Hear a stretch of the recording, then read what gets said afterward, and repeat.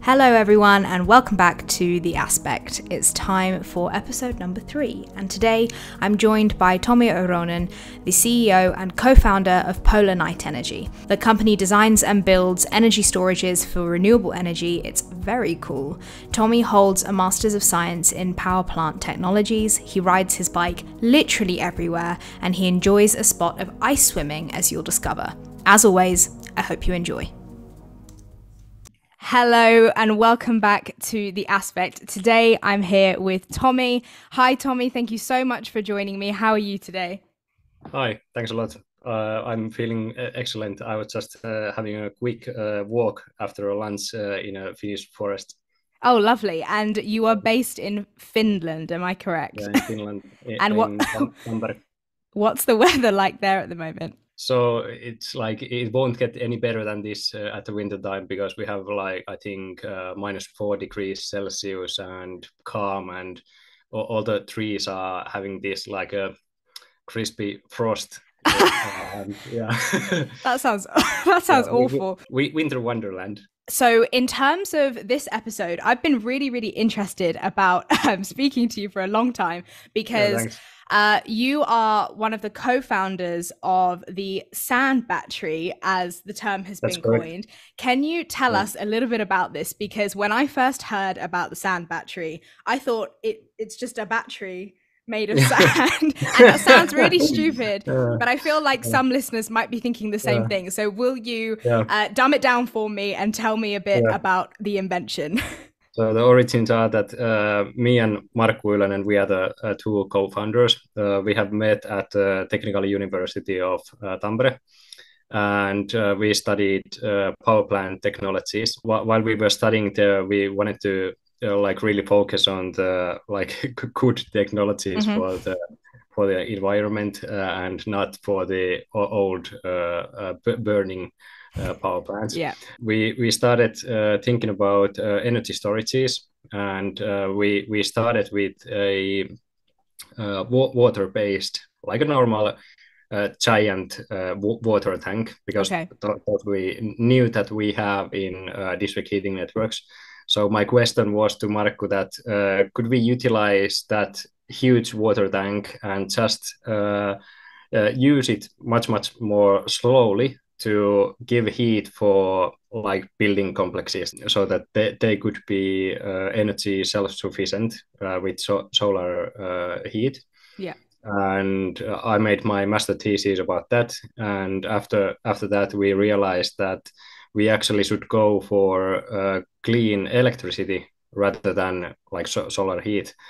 And with electricity, you can go as high temperatures as you like.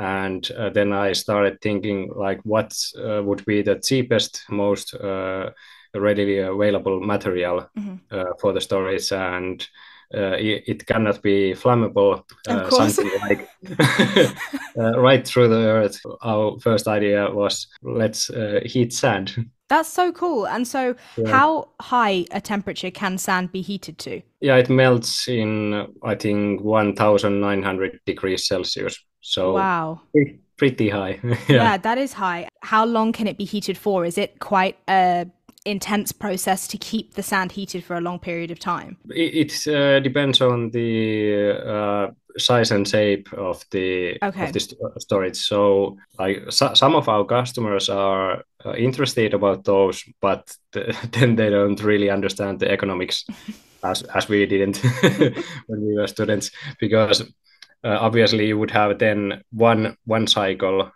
in a year. Yeah. The yearly cycle. And so in the lifetime of storage, you would have 30 to 50 cycles. Yeah. Rather than if you would be using that like every day or once in a week cycle, then you would have 50 times 30 cycles. So the economics of the storage will go much better. Yeah. And how expensive is a sand battery to maintain? Is it quite expensive at the moment on a commercial scale? We have now like commercialized 2 megawatt unit product.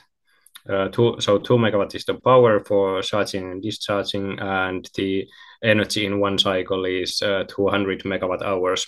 Wow. So 100 hours on a full power. That costs around 2 million euros. Wow. And comparing that to similar water-based heat storage, that would be a similar price tag. Water-based could be even a little bit cheaper than that. Mm-hmm. But we gain here the hour power heat output. Mm-hmm. So the temperature of the heat is greater. So let's say we have now like a few conversations with breweries. Right. They are making beer, so they need, I think, 160 degrees liquid water. Okay. So that you obviously wouldn't be able to do with water-based storage, because you would have to like pressurize the huge volume, and that's extremely costly. Yeah, I can imagine. Am I right in saying that the first commercial sand battery is actually being used in Western Finland right now? It's powering a town. Is that right? Yeah, it's giving the heat to town of Kankaanpää. And actually, just last Friday, there was this ceremony. One of the ministers of Finland were there. Oh, wow. Yeah. How does that feel to have gone from sort of an idea as a student to now having it working in real life? Yeah, that's amazing, and like all the media attention. I can imagine. It's crazy to think about. Like we are just two normal guys. Now they say that potentially 3.4 billion people have seen sand battery. Wow, that's amazing. I mean, it reached us over here, and it was so interesting to hear about it. And I think it's a real advancement at a time when the climate technology industry is growing. To have done something that has really made its mark in that industry is just amazing. I want to ask you then, on the topic of sustainability, what does the concept mean to you, and has it changed since you've founded Polar Night Energy? Yeah, it has changed a little bit. We were only thinking about heating when we started, but now we are adding from heat back to electricity with the turbine. So that's an addition. And what it means to me. So me and Marco, this is like half of our lives projects, because we have been doing this for 10 years now. Yeah. And I'm only 33, so that's amazing. Quite a big chunk of my whole life. Yeah. And when you were a kid, so 20 years ago, did you know what sustainability meant? Was it spoken about much? Not so much. So this has really been a journey over the last 10 years, as you said, since you've been working on this. Yeah. Do you think that education for kids, specifically in Finland now, has opened the conversation around sustainability anymore, or do you think there still needs to be a lot of work done? Yeah, I think there should be a lot of work done, especially about food, food education, what's the right word? I think they are now focusing on like energy savings and so on, but actually like food production is the biggest thing to be concerned. So Tommi, if you're really only getting into sustainability over the last 10 years, or sort of in your 20s to your 30s, as a member of the youth, as a kid, how important do you think youth engagement can be for sustainable futures? Yeah, like super important. I think the biggest concern of mine becomes when I watch like our politics in Finland, which is now getting better, but like extremely good in Finland, but they are mostly like 50 to 60 and plus men.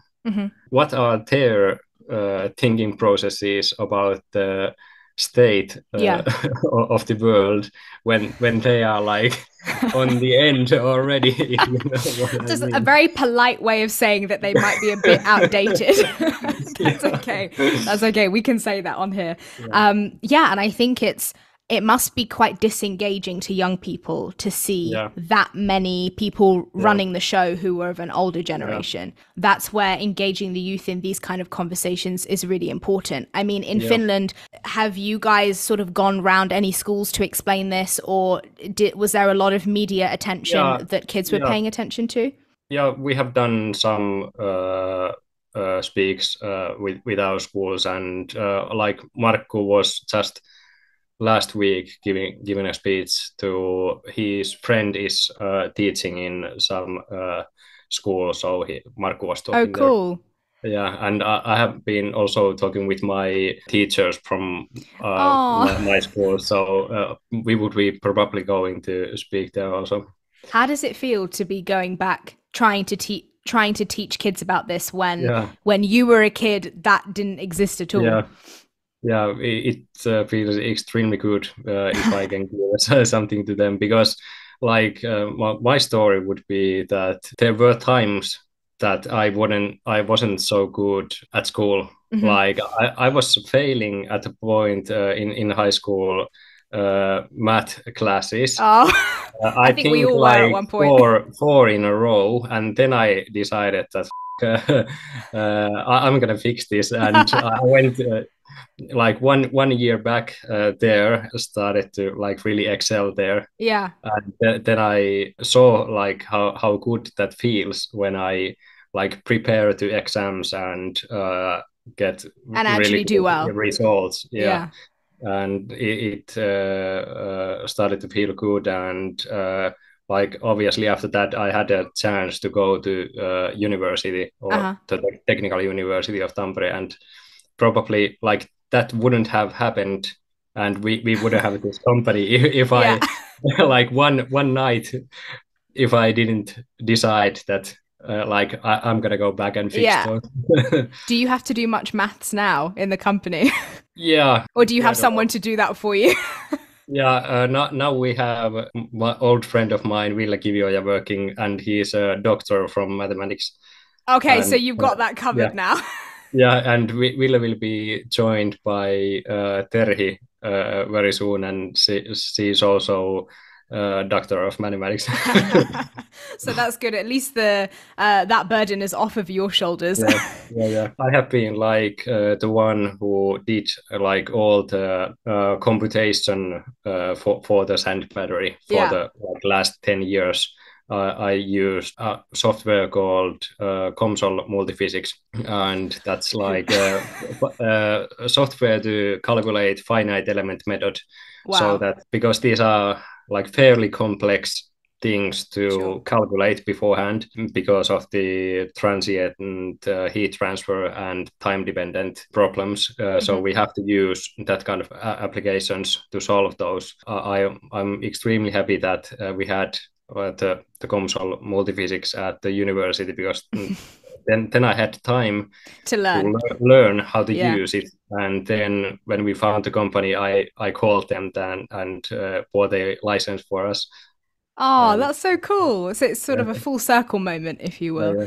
And when you founded the company, I've always been interested, how come you called it Polar Night Energy? Is there a reason behind that?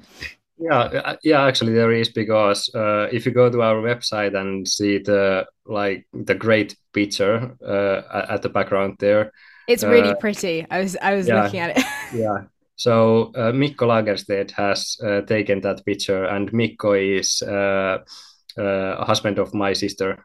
Aww. So actually I was thinking Mikko's pictures first, and then I thought that what name would fit. That's so cool. And also it had to fit the idea that we would be giving the heat in the middle of the winter. Yeah, obviously polar night means in Finland and like Nordic countries to think that sun doesn't rise at all. Yeah. When you are far enough in the north. That's very cool. That's a very sweet story. And off the back of that, obviously you're the CEO of Polar Night Energy. Is there anything you've learnt that you can share with us as being a CEO? Any of the biggest challenges or any advice to younger CEOs? Probably you don't understand how much you will learn. And also, like I didn't understand. We were focusing about like saving the world by the company, but I didn't understand like how good it actually feels to provide a place to work for someone. And like basically almost all of our people at the company are friends of ours, so it even feels even better to give a place to work for someone. And that's contributing to sustainable futures in another way. It's not just the concept of Polar Night Energy, but it's the fact that you founded a company and you're giving people jobs and you're trying to do something better for the world. So I think that's really cool. No, thank you for sharing that. And we'll move on to the rapid fire question round, which is our fun little break for listeners. Okay. My first question to you, Tommi, would you prefer to go forward in time or go back in time? Probably back. Okay. Are you an optimist or a realist? I would say optimist. Okay, good. Are you an explorer or do you prefer to stay home? Obviously, explorer. Would you rather be in your dream location or your dream job? Dream location. Okay, and what is your dream location? I don't know yet. Okay, it's coming. Like a separate island somewhere. That's powered by renewable energy and sand batteries. That's correct. Yeah. Okay, good. Pets or no pets? No pets. Are you more of a thinker or a doer? Probably doer. Okay. I think I know the answer to this next one, but rain or snow? Snow. Are you a minimalist or a maximalist? Minimalist. Okay. Are you more cautious or are you a risk taker? Yeah, obviously a risk taker. If you could be any animal, what would you be and why? Probably a seal.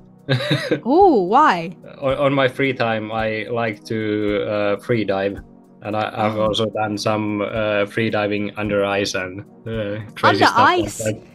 Wow, that's very cool. Is that quite common in the more Nordic countries? No. No? Probably like more common.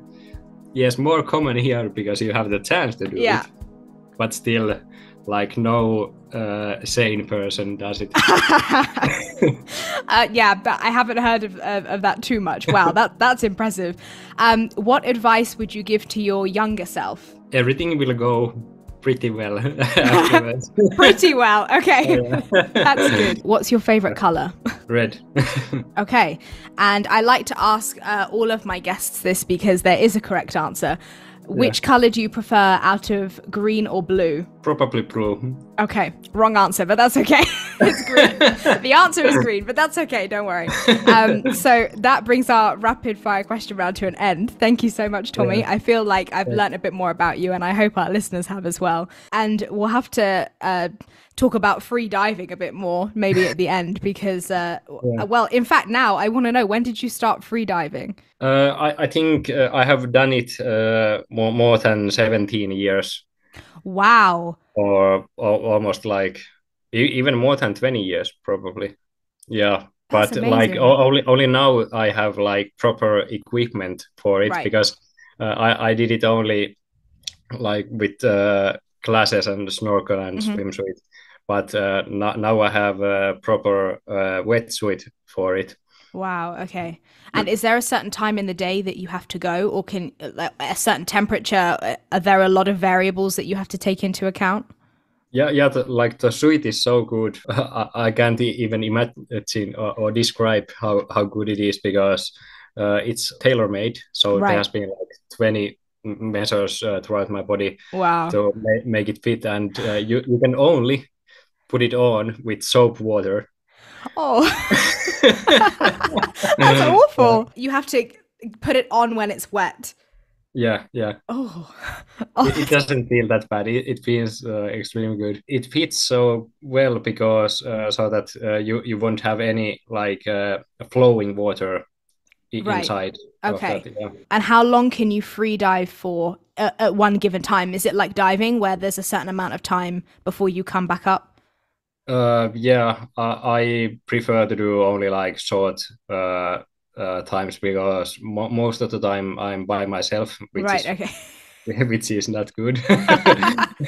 Not recommended. Yeah, I think I haven't been more than 3 minutes under the Wow. water. Even that time is quite good. And when I'm training, like I do the warm up 30 to 40 minutes.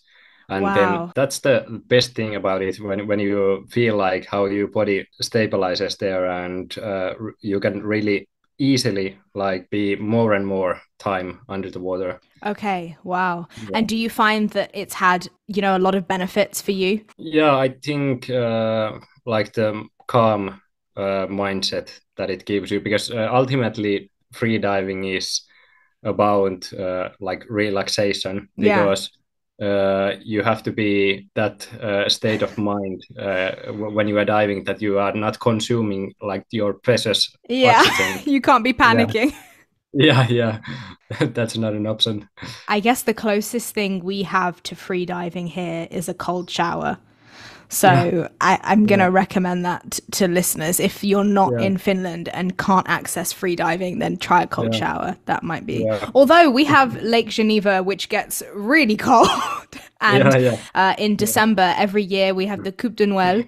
And this is where people can sign up to jump into the lake. They're usually in yeah, costume, yeah, wearing God knows what, and they jump in and they swim 100 meters, yeah, and then they get out, and it's yeah. freezing. Some of my friends did it in December, just gone. They were dressed in Hawaiian shirts as Yeah, they jumped. It was just insane. But I yeah, guess maybe that's kind of yeah, similar, but a yeah. different premise. Like the craziest guy in Finland, I think Christian Mäki-Jussila, who is like a proper free diver in a sport. Yeah. I'm like a hobbyist only. So he just did like few years back. He dived horizontal 100 meters below the ice. Oh, So, oh my like goodness. proper crazy guy. That's insane. Oh, that actually feels Yeah. like my worst nightmare. Wow. Well, best of luck with that hobby. I hope I Yeah. hope it keeps bringing you all the benefits. I will Yeah. never try it. I don't think Yeah. I'm not that brave. But no, thank you for sharing that. That's really Yeah. cool. We'll move on to the last few questions that I like to ask my guests, Tommi. And Yeah. the next one is obviously Polar Night Energy is all to do with sustainable and renewable energy. I want to know a bit more about the future plans for Polar Night Energy. So, where are you thinking of taking the company? How are you thinking of scaling it up in order to progress towards sustainable futures? Yeah, so basically straight from our strategy, so that our goal is to have three working power plants in the end of 23 Wow. and in Finland, and then in 24 and onwards we will try to spread to help companies and people around the world, probably starting from Sweden and Northern Europe. Mm-hmm. I forgot to say the first on the list that we want to be that like a dream job for the people who are working with us. Oh, that's so cool. And also one thing that we are now producing the heat only storages or heat only units, Mm-hmm. but we are now making it so that we can also output electricity from the storage. Okay, cool. So we will be adding a turbine unit there and then produce heat and electricity at the same time. That sounds like And so much potential. yeah, and that's very easily done in countries like Sweden, Finland, Denmark, Poland, because we have district heating networks. Mm-hmm. And if you have a efficiency with the turbine, something like 25 to 35%, it's not like a deal breaker here, because you can dump that excess heat after the turbine condenser to district heating network, and that's what we are already doing. With all of the conventional power plants. So we are not like wasting that energy to ocean or to the air. And one potential is also, if we are not heating district heating network with the excess heat, we can do cooling. So we would launch a tri-generation unit so that we would be producing cooling electricity and heat from the same unit. Wow. It sounds like 2023 is going to be a very busy year, at least, and then moving forwards. And if I may ask, does that also mean you'll be scaling up the team and you'll be growing a big team? Yeah, we will try to raise around 5 to 10 million euros this year. Wow. So that we can hire about 30 people more. Best of luck. It won't happen in a year, but if I had the money, I'd give it to you. I hope you know that. I have nothing, but if I did, I would. And so what are some of the challenges that you might be facing in the near future as you scale things up? The one thing that frustrates me the most is the slowness of these projects. One deal that we are hopefully closing now has been ongoing for 2 years, and there have been deals for 4 and 3 years. So these are so long processes, and even the build of the system will take something like 9 months. Probably we will get that faster in the future if we would have some components in a store. That would help a lot, because after Corona and after Ukrainian war, there has been lots of problems to get certain parts, and delivery times are something like 40 weeks if you order something. That's insane. So it's a lot of patience in the process, I guess. When I was doing some homework, and I was reading about the sound battery before I talked to you, because I thought I can't sound totally dumb and not understand anything. And I was reading about how it's going to be a real benefit to Finland, and hopefully in the future other countries, whether they're Nordic countries or Northern European countries, because of Russian supplies being reduced or across Europe. Having a renewable alternative like yours is, I think, the start of a journey, hopefully, where countries in Europe become a little bit more independent on other countries in Europe, and they start to shift towards this green technology, which we really need to see. How does it feel to be a part of that movement at very much the forefront? Yeah, it feels extremely good, like giving the power to those people who will have the asset to do it, rather than being manipulated by the people who would have the fossil energy. Like it has been. So that even this case that we have now on the table here in Finland, they have been so dependent on Russian gas. Almost all of their heating energy in the district heating network comes from gas. Wow. So that has been a real problem to them, last year, obviously. And they have been probably people scared that their homes will be actually frozen, because gas is especially bad, because you don't have any big reserves. What would you have with nuclear fuel or with oil? No, I'm sure that last year was, I think, scary for a number of reasons, but it's just so great that I'm sure you hear this from loads of people, but you guys should be so proud of having created something like this that's now actually working. It's not just an idea. I think it's so cool that it's actually being used commercially. Are there plans to use this in housing on a more localized level? Can we see that in the future? We are trying to do that, and obviously, my opinion is to I would like to help more the single people, like so that they could also buy a system from us.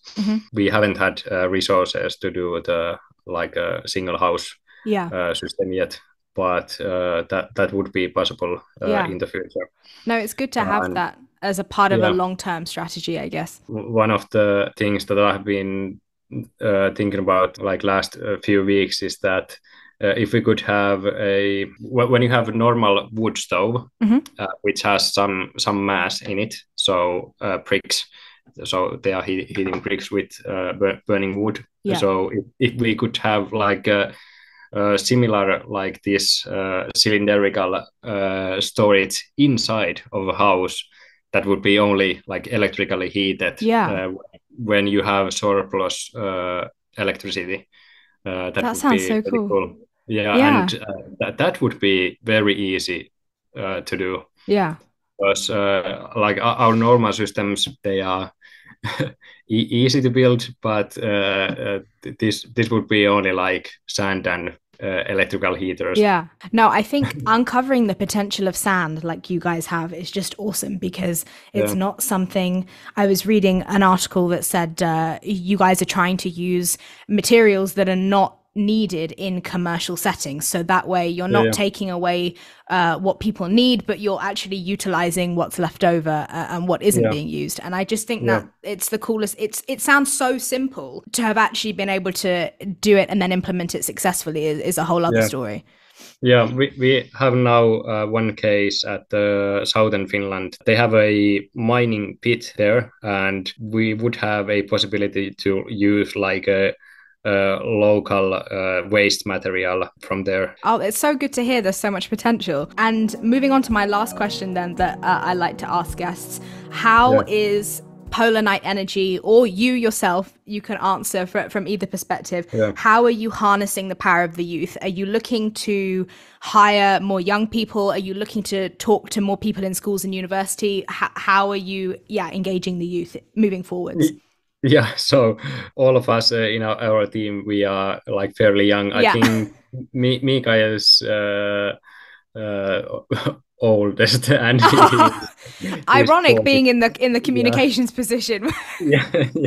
Only place that we would have like on the operation team a little bit more of experience would be like in the sales, because we have realized that in that position you could benefit, because all of our customers, they are like similar age. So you're being very polite, but I know what you mean. And I think one thing I always try to express on this podcast is that those of older generations have so much knowledge and experience. We still need that. It's not that we're dissing the older generations on this podcast. They're still so useful, but it's just about them harnessing the power of younger people like yourselves, and those even younger, in schools. And one thing that I've spoken about with guests before is the importance of sustainable education, for example. It takes an hour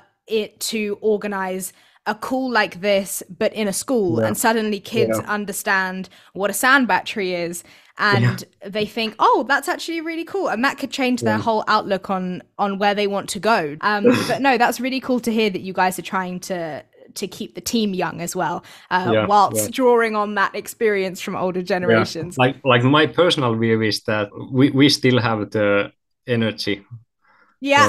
Of course, like some older people have it too, but there are only like few % of those. But my plan is to retire maximum when I'm 40. That would be nice, wouldn't it? That's the dream. I've had another guest say the same thing, that it's the young people who have the most energy. In fact, I think this guest I'm talking about is of the older generation, and he himself said, you guys have the energy, don't be dull, and really make an effort. And it's true. Whilst we feel like we have this burden on our shoulders, or some of us do, not all of us, at the same time, we have the motivations and the drive to try and change things, which is exactly what you guys are doing. So on behalf of everyone our age, thank you for setting a precedent. And moving on to my last couple of points now, Tommi, I always like to ask my guests for a media recommendation that relates to sustainability or the youth. And this can be a podcast, a book, a TV series, whatever. So what is something that you'd like to share with the listeners? I actually don't remember at the moment really good book here. Oh damn! It's about human history. Is it the history of humankind? Yeah, I think so. Yeah, we have to Google it now. Yeah. I hope we're talking about the same one. It's really thick. It's really thick. Live research going on here. Yeah, it's this one. That's a very good recommendation, and we'll make sure that we link it down below in the podcast description so that anyone who wants to check it out can see it there. Yeah. What's one of the main takeaways from that book? I only had like overall opinion in my mind background. That was extremely good book. Yeah. I've heard very good things about it. And as I said, my sister's currently reading it slowly, I think, but it's big. And finally, Tommi, I want to ask you, what is your call to action for the listeners? Because we like to leave things here with something for them to take away, just in case we've lost them along the way. So what's one thing you'd like to leave listeners with? If you are wondering that you would like to do something and you are little bit afraid of doing it, just do it, because you most certainly can do it.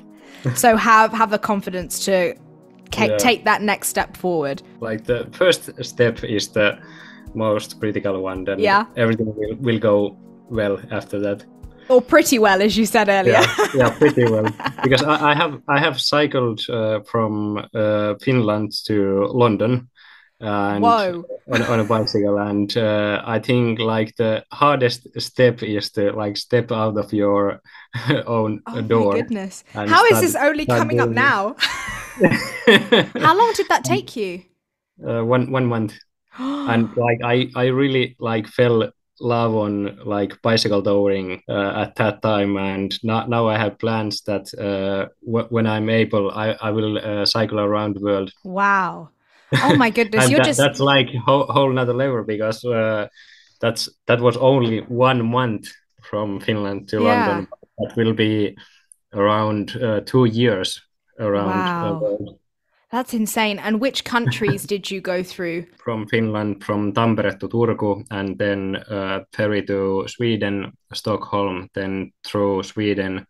Sweden was actually quite a long path, because it was 10 days, almost 1,000 kilometers in Sweden. And then Denmark, from Helsingborg to Copenhagen, then Germany there to Netherlands, Belgium, the western coast. Wow. And then to France, and then from Dover to England.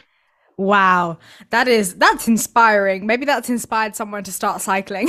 Yeah. I hope so. And it's only like to take it in small steps. Like if you don't have anything else to do than cycle in a day, then 60 kilometers is no big deal. It goes quite quickly. Yeah, but like now when I'm working at the same time, if I cycle 200 kilometers in a week, that's like extremely tough week then. Like my normal is something like plus 100. Oh my goodness. Wow, that makes me feel really unfit. Yeah, but I don't own a car, and I don't want to own a car. That was really inspiring. Thank you for bringing that up at the end. And it's just another insight into your life behind Polar Night Energy, which is really cool. And you're firing on all cylinders when it comes to renewable energy, so that's good to know. Thank you, Tommi, so much for coming on The Aspect today. I really appreciate you taking out the time to speak to me about Polar Night Energy, the sand battery, and your love for free diving and cycling. Yeah, no. Thanks to you when you asked to join you. No, thank you so much. It's been a really cool conversation, and I wish you guys all the best of luck with the Polar Night Energy over the course of the rest of the year and then in the years to come. I think there are going to be big things for sand batteries. I'm crossing my fingers for you. Thank you. Hi everyone, thank you for listening and watching this episode of the Aspect Podcast. Please like, follow and subscribe on your favourite listening app. You would make me very happy. Be sure to follow me on Instagram, Twitter, TikTok and YouTube, and all the socials will be on the website, which is coming soon. Take care of yourselves and I'll be back soon.